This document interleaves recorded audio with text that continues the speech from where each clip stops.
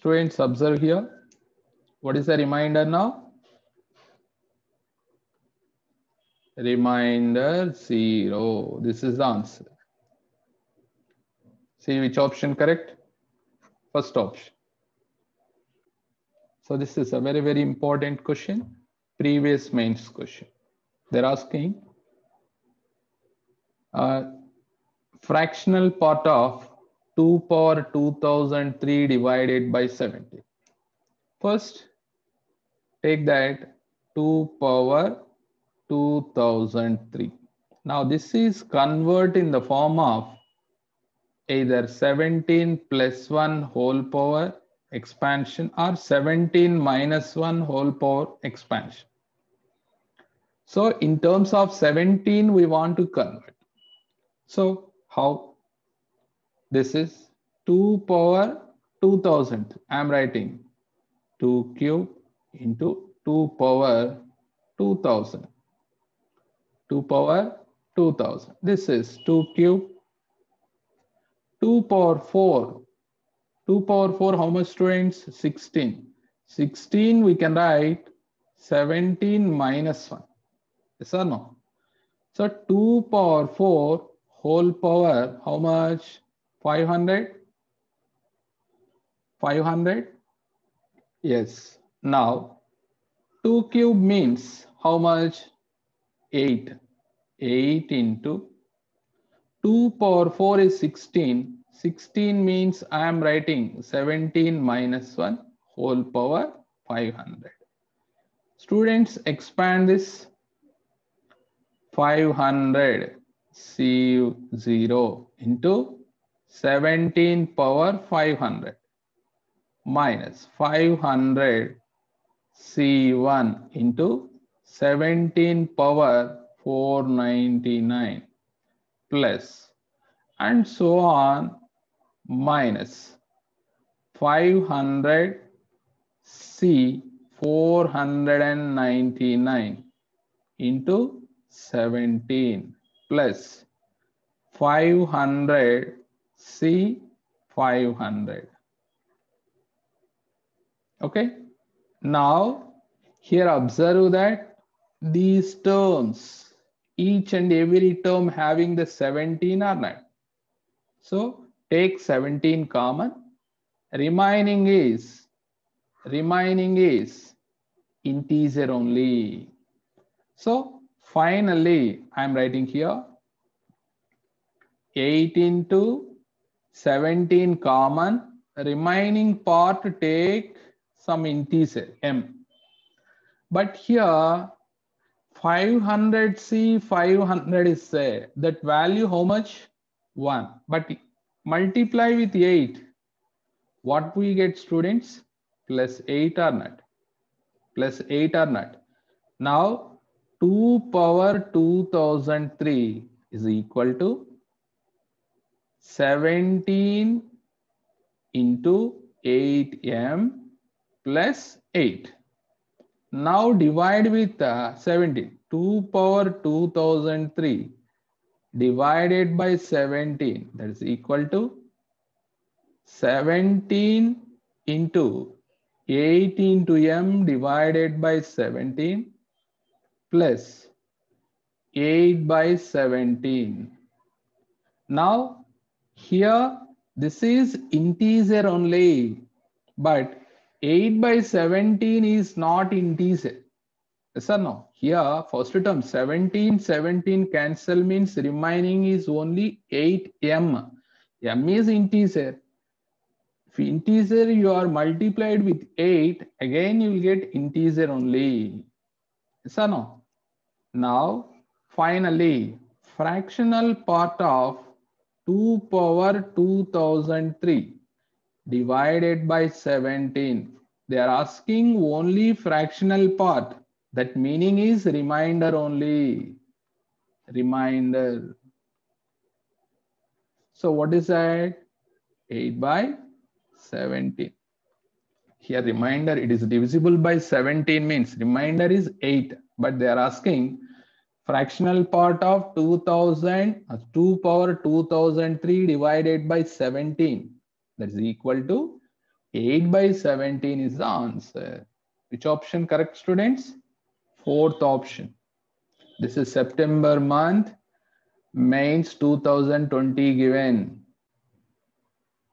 If T0, T1, T2 and so on Tn are the consecutive terms in the expansion x plus a whole power n, then T0 minus T2 plus T4 minus T6 plus and so on whole square plus T1 minus T3 plus T5 minus T7 and so on whole square is equal to.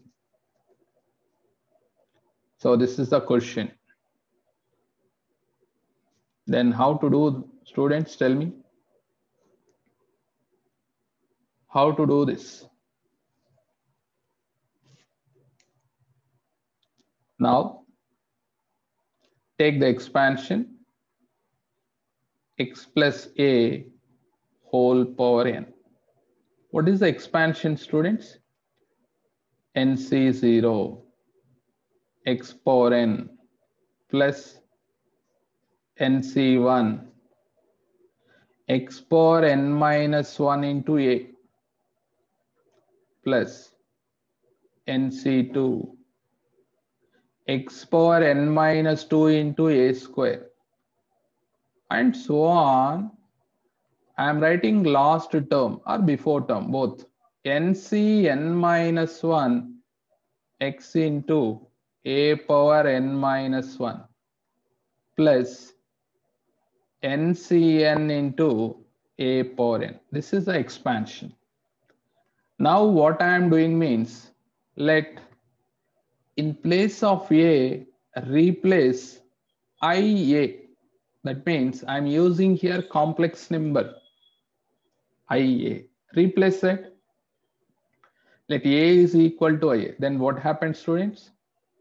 X plus ia whole power n. X plus ia whole power n. Now students, observe that NC0 x power n plus NC1 into x power n minus 1 into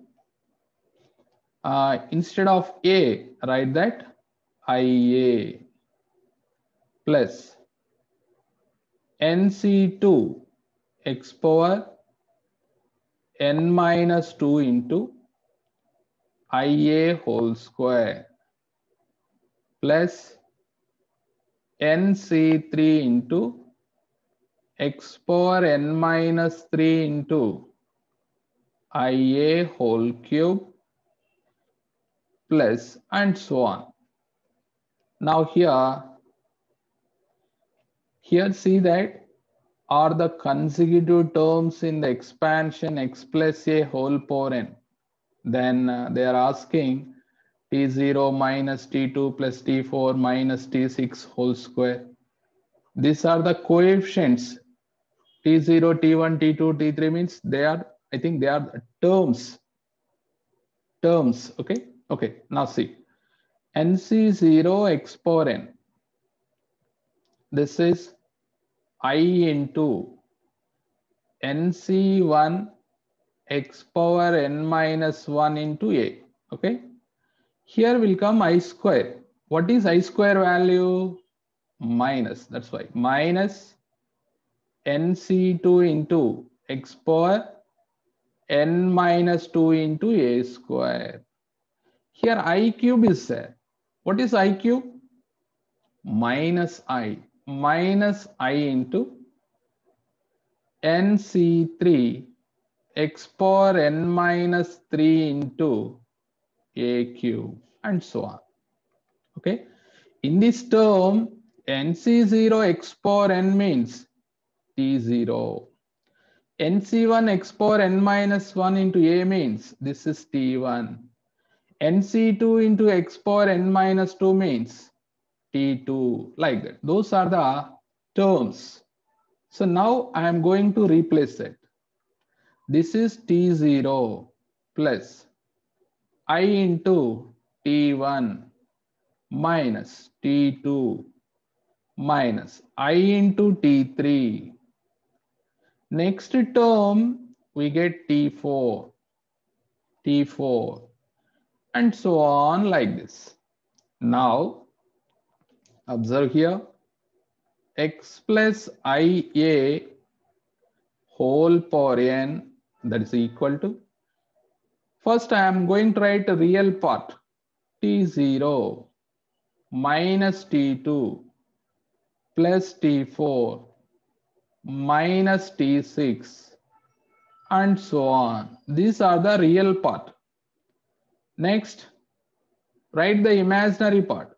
Take I common, T1 minus T3 plus T5 minus and so on like this. Now, but see the question, the terms we got. But square is there. When it is possible square, students? Mod x plus iy, apply the modulus, we get under root x square plus y square. See here, when it is possible, square means if you are applying mod, here also apply the mod x plus ia whole power n, and right hand side also apply the mod. Right hand side also apply the mod. So I am going to next step, that is under root x square plus a square whole power n. Here also under root, what we get, students, tell me? T0 minus T2 plus T4 minus T6 and so on whole square plus T1 minus T3 plus T5 minus T7 and so on whole square. Now we want to eliminate the square root. That's why squaring on both the sides. Now we get the answer. Square root is eliminated.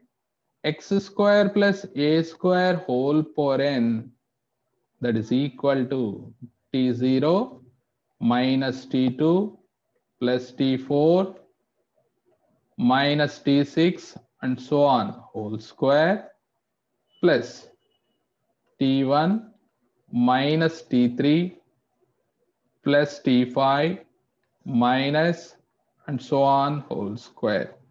Now finally, what is the answer, students? X square plus a square whole power n. Second option correct.